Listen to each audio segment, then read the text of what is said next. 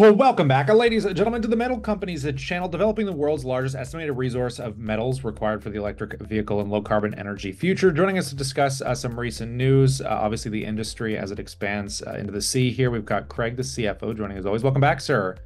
Thank you, Kyle. Pleasure to be here again. Always a pleasure to get back on. So I want to dive into this with first and foremost, the Metal Company and SGS produced the world's first nickel sulfate from deep sea floor polymetallic nodules, which is what I know you guys have been kind of obviously exploring. Do you want to just talk about what this means for the company?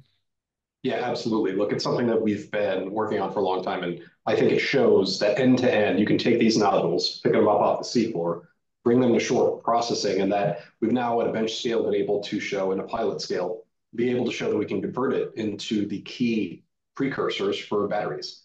So what we're producing is the world's largest estimated undeveloped source of battery metals, the world's largest nickel project. And now this shows anybody, look, we can take this and bring it all the way to nickel sulfate. And that sulfate ending up in batteries is something that's going to really spur along the clean energy transition. It doesn't mean that we're necessarily going to sell nickel sulfate. In fact, because we're taking a capital light approach to development, we're using existing drill ships to collect these nodules off the seafloor. We're using existing RKEF lines, processing facilities, initially in Japan, for example, to turn this nodule into an intermediate product that can then be further refined by our customers. So this doesn't mean we're going to go out and spend billions of dollars and build new facilities. We're going to take advantage of existing facilities and existing infrastructure such as that which exists in Japan. But it shows that this can be done. It shows that you can take these nodules and the key metals in it and bring it all the way to the precursors for the batteries necessary to wean ourselves off of fossil fuels. And can you kind of just discuss, the political forefront of this conversation about kind of, mining out of the ocean? What's kind of the front of the news on this, and where do you guys kind of see yourself sitting as it stands today? Sure. Look, we never like to use the word mining, but what we're doing is effectively collecting a resource off of the seafloor, loosely attached rocks, picking them up, really like golf balls on a driving range. But there are others that are moving forward with what could be better described as mining. In fact, Norway announced earlier this year that they're opening up their territorial waters for deep sea exploration and then pending environmental work, potentially exploitation. Unlikely, of course, to occur until the 2030s at the earliest. Japan has announced that they're looking to seafloor mud to get rare earths. China has made major announcements in terms of the 5 contracts they have for the collection of seafloor resources in international waters. And that action by China has actually drawn out response from the United States and bills in Congress, letters from former military and political leaders like Hillary Clinton, demanding that the US join the regulator to get access to this resources in which TMC already controls some of the best ground in a very good neighborhood and has done more work than anybody else. So that all bodes well for TMC and our strategic positioning as these geopolitical tailwinds are blowing. But keep in mind, effectively, the top 4 countries in the world by population, China, India, United States, Indonesia, they've all in one form or another made positive statements towards deep sea mining over the last several months. So we're very positive on where this is going. And you've also been attracting some other investors. I mean, renowned Silicon Valley investor Steve Jurvetson. Do you want to talk about what he means for the company and just kind of this interesting, bringing in of these new investors?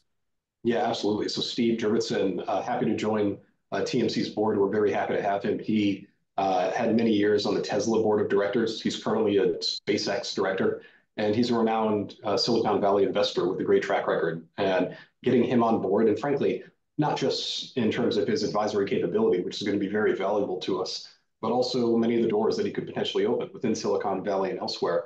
It's very helpful to get increasingly loud voices and increasingly public voices who are willing to say, you know what, these nodules actually represent the best potential source for getting the metals we need for the clean transition. I mean, take a step back in terms of where else we might go to get nickel or cobalt. The main area to get cobalt is in the Democratic Republic of Congo. There was a report out just last month noting that roughly 1/3 of the great ape population, chimpanzees, gorillas, et cetera, might be at risk. 1/3 might be at risk due to nickel and cobalt mining. I mean, that's a staggering amount. Mighty Earth, the NGO, was focused on Indonesia, noting that in order to get the metals necessary for electric vehicles, a lot of brands are looking to Indonesian rainforests. And of course, we would rather pick up rocks off the seafloor then destroy our biodiverse carbon storing rainforests, they estimate that 500,000 hectares of land could be at risk due to nickel mining. TMC represents a major antidote to that. So there are a lot of people who are focused on that. Steve Jurvetson focused on it. And the narrative, I think, is starting to change. Importantly, though, the narrative is something that's going to take a long time to work its way into public consciousness. And we want the narrative to move in the right direction. But what really matters for us is finishing our work, finishing our environmental impact statement, finishing our application to the regulator that will allow us to begin commercial production in early 2026. That's where all of our resources and team are focused at the moment. On that note, we'll pass it off to the viewers as always. We'd love to know what you think, and consider subscribing for catalysts and news like this as it hits the wire. We're going to bring it to you here. But on that, we look forward to catching you in the next one.